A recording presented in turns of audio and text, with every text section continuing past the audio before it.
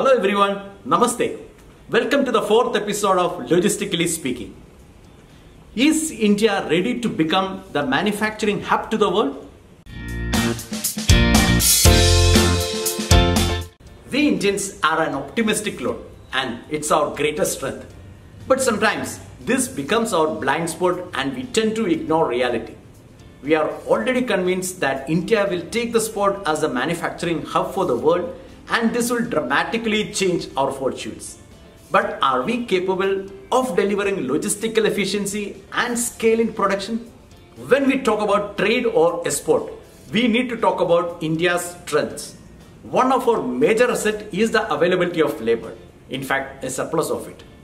Manufacturing always moves to countries where labor is cheaper and government policies are conducive to business. In the second half of last century, manufacturing moved from the US to Europe, then to Japan, and from there to East Asia, before seemingly settling in China. China masterfully added scalable production capacity, which turned out to be their secret sauce.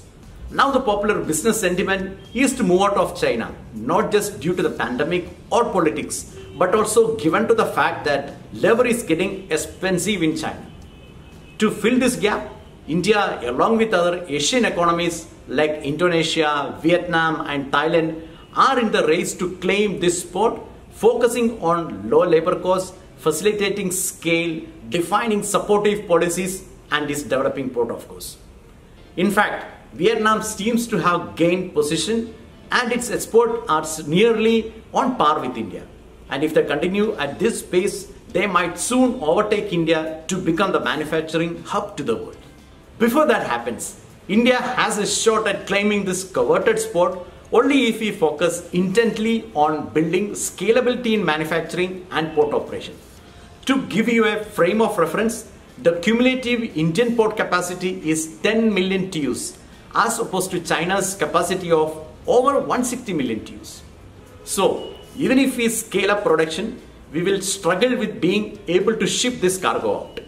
To add to that, the turnaround time in major ports of competing countries is 5 times better than India.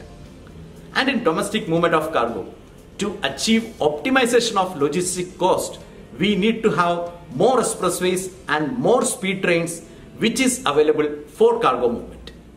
Only when we are able to bridge the gap in infrastructure, we have a shot at exponential growth.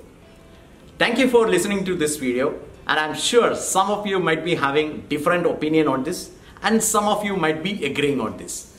I'm looking forward for your response and comments. You can send it to me in my inbox or you can directly mail to me. Thank you very much.